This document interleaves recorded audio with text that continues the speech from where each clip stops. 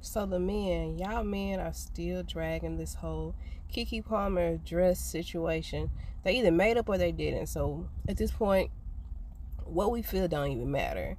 But I see a lot of you all on here talking about how women used to dress. Look at the women of the 90s and the 80s and the 70s and the 60s.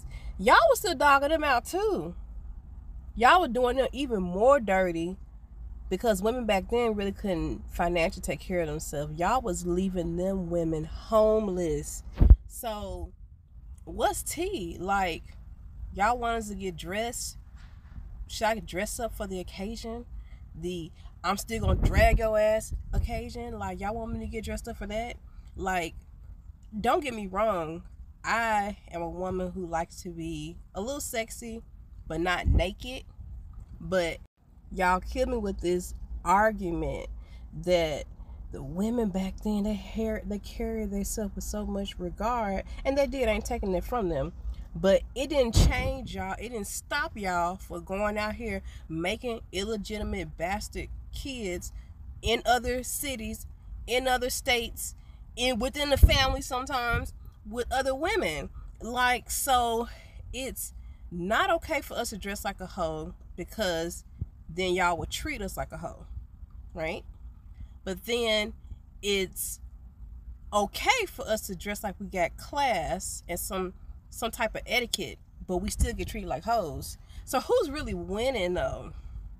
Is it the women who just dress like hoes and be a hoe?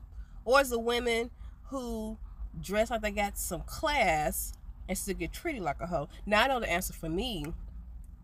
I'm gonna dress for what I want to be. I'm a woman of somewhat class. I can be a little ratchet, but there are certain things I won't do. But that's just me personally. I'm never judging another woman though based off of where she dressed. So again, what's y'all problem, man? What's y'all problem?